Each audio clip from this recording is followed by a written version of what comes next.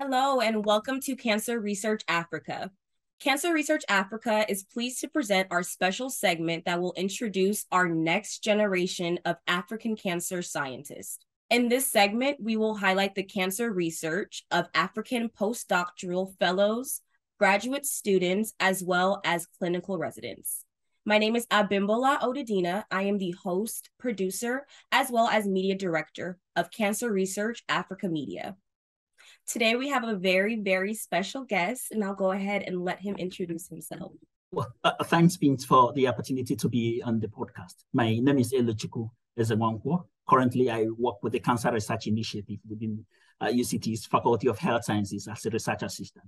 I am also a scholar and faculty member of the African Behavioral Research Center, Federal University of Agriculture, Abeokuta. I have recently completed a master's degree in public health in England. I am also rounding up my thesis for another master's degree in medicine at the UCT.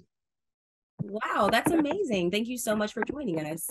Now, what is your area of expertise and what type of cancer research do you mainly focus on?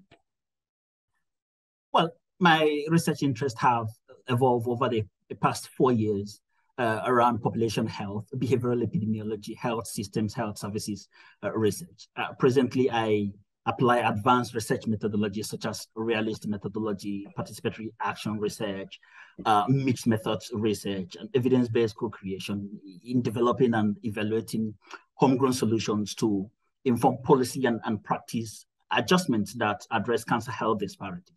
I am particularly enthusiastic about dynamic community-driven solutions to promote innovative strategies and reduce inequities surrounding not just access to and delivery of cancer care in minority and underserved populations, but also global minorities' participation in clinical trials, health policy, and global health research.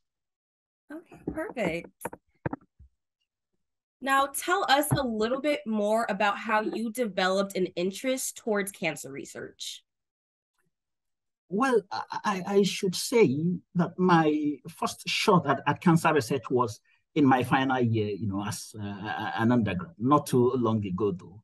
My thesis explored behavior change interventions for their potentials to improve post-treatment experiences in breast cancer survivors.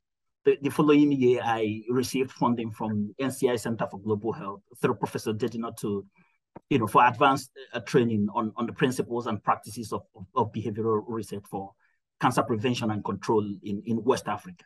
So in the course of the program, I was privileged to attend 2 conferences: the inaugural Global Congress on Oncology Clinical Trials in Blacks and the 5th Biennial Science of Global Prostate Cancer Disparities in Black men. So then at the conference, I saw enormous opportunities for myself in mainstream cancer research, particularly as a health systems and global health equity research. The rest, of course, they say is history. What do you think personally has helped you overcome any obstacles that you have experienced so far as an up-and-coming scientist in Africa? Well, thus far, my biggest obstacle was, switching career, trying to navigate from physiotherapy and rehabilitation sciences to health systems research, and then in particular, health equity and cancer health disparities research. Well, I'm going to say one thing, and that is networking. Well, I'm not so good at it at the moment, but I have made tremendous improvement, in the last 2 years, I should say. My success thus far has been a product of the good men and women around me. And thanks to Twitter as well, I have met so many incredible guys since I switched focus. Also, central to what we do, as academics and researchers in training, are discipline and building mental resilience. I really don't know, for example, any funding application, with say over 13% success rate, be they scholarships, fellowships, and grant applications. So rejection is very common, such that one is unlikely to succeed without a strong sense of discipline and resilient, mental health. And with great respect to anyone that is currently going through, mental health challenges.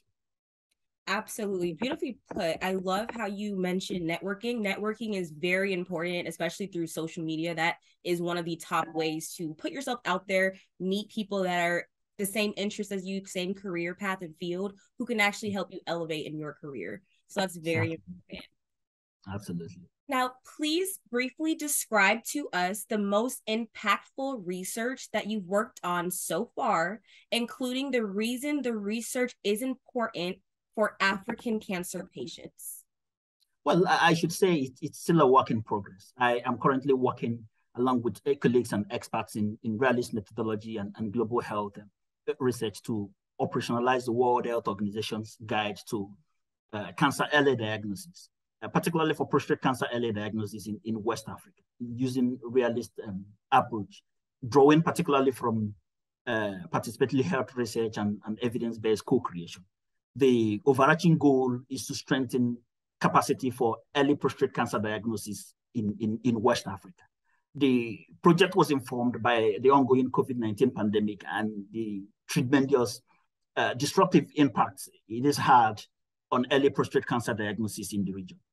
Currently, we have done 3 incredible, papers. And at the moment, we are now exploring major funding opportunities to bring the project to full scale.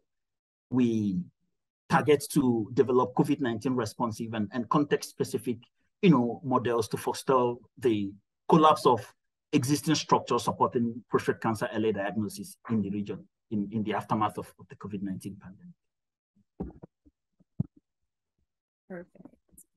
Now, what next? What should we expect from you relative to Cancer Research Africa?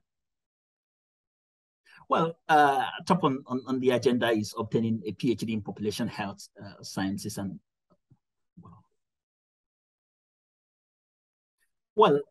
top on the agenda is obtaining a PhD in population health sciences or health systems research. Then again, I have benefited enormously from many transatlantic collaborations, for example, between the United States and the sub-Saharan region. So long term, my research career will deepen existing collaborations, allowing both regions to cultivate and benefit from mutual interest. So I look forward to contributing towards expanding their reach, even to the most distant path of the sub-Saharan region. Now, what would you say are the top 3 pieces of advice that you would give to any other next generation African scientists or Africans who are considering a career in cancer research? Well, I should say take initiative. Identify people that have succeeded or are currently succeeding in your field of interest and reach out to them for collaboration. You not only learn when you collaborate, you also build and enrich your portfolio. I would also say, cultivate a good, research routine. Indulge yourself regularly, by following with recent papers in your areas of interest. Lastly, and above all, I should say that you learn research by doing research. So get your hands dirty. Okay, that was great advice. Now, just curious, when you were growing up, did you see yourself going down this path and working in the health industry, or did you want to do something completely different when you were younger?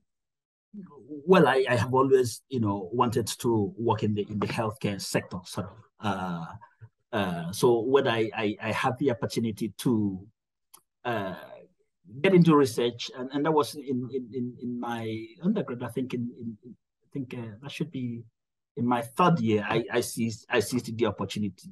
It was then that I saw, opportunities beyond clinical practice, right? Being at the clinic and then attending to patients, right? And I loved research. I love to ask questions. I love to find answers to, real issues troubling, my society, sort of. So I have always wanted to do research, and I've always been on the lookout for opportunities that will enable me to succeeding in that regard. Very good. Well, you're definitely on the right path for sure. Thank Now, you. lastly, is there anything else that you would like to share with us before we go ahead and wrap up this episode? Well, just to say a big thank you, again, for the opportunity to be here. I really look forward to coming to the show. Thank you so much. Now, thank you for joining us on Cancer Research Africa podcast and YouTube channel. We have hope that you learned a thing or two about cancer research. Remember, the best evidence comes from research. My name is Abimbola Odedina. Thank you for joining us, and thanks for keeping cancer research going in Africa.